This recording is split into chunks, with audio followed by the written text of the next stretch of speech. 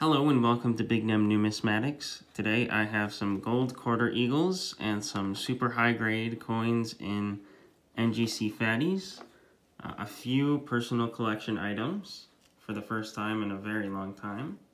Without further ado, I'm going to start off with this 1900 quarter eagle, NGC 4.0 Fatty, 64 CAC. The first thing you'll notice about this coin is that it's pretty original. The skin is amazing. There's no putty or PVC or anything. Just a nice gold orange yellow.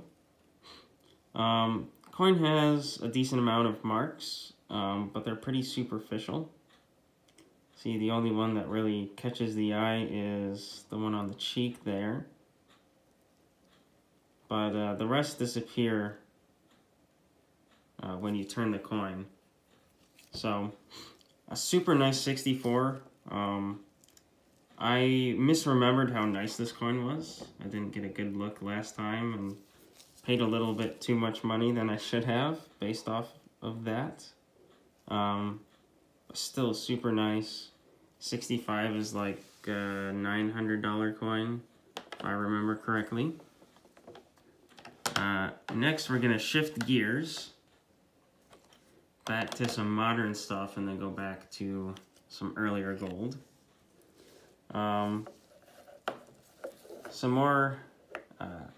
This is definitely going in my collection. I really like Ikes.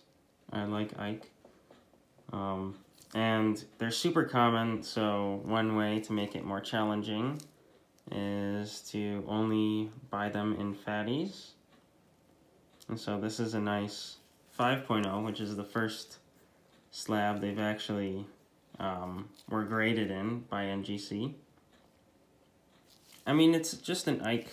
I like the coins, they're big. And this makes it more challenging. This one's not super nice. I'm trying to look for ones without some of that haze from the mint packaging. This one's not bad though. This one does look quite nice. Ikes are notorious for getting what eventually turns into nice target toning from the like GSA packs, but 99% of the time it just turns into environmental damage. So next we have this 1843 small date quarter eagle.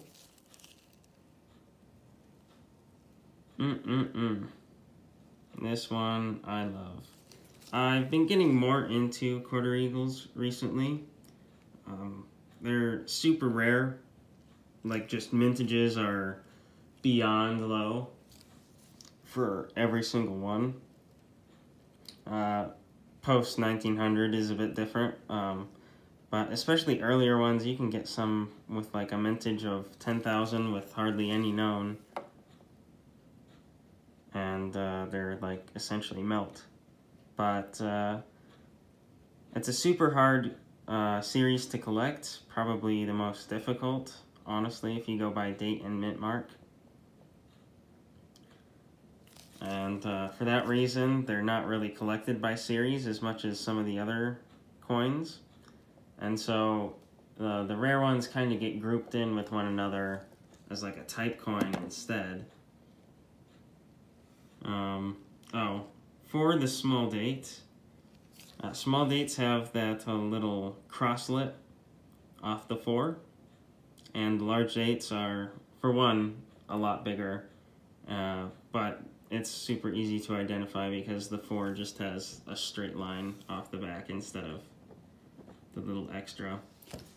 It's graded XF40. I'm thinking like a solid 45. When I look at this coin, I'm not thinking 2 steps away from AU. I'm just thinking like one, like, but you know, not a huge price difference, but it just looks super nice. That one's staying in the personal collection for as long as I can.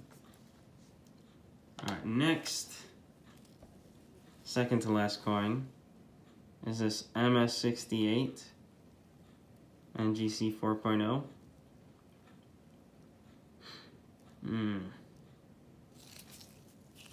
I used to collect Roosevelt dimes and tried to put a registry set together, but eventually, you know, sold off all of that and went more into type coins. But this one is just,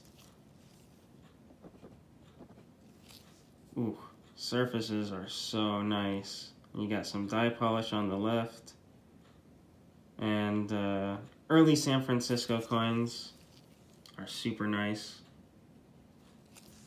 Always have that great luster. Roosevelt dime, but it is quite nice. And finally, my favorite of the batch, this incredible Mercury dime. Ooh. NGC white label, 67 full bands CAC, and just a knockout coin. Ooh. Luster is amazing, and the holder, this is the last 67 known in white labels. The last 7 was cracked out and made it into an 8 full bands. So that's unfortunate, but I was lucky enough to buy this before it went to the guillotine. Like, regardless of the holder, this is just an insane coin. Got all the pinks, purples, light greens. Oh man. Super neat.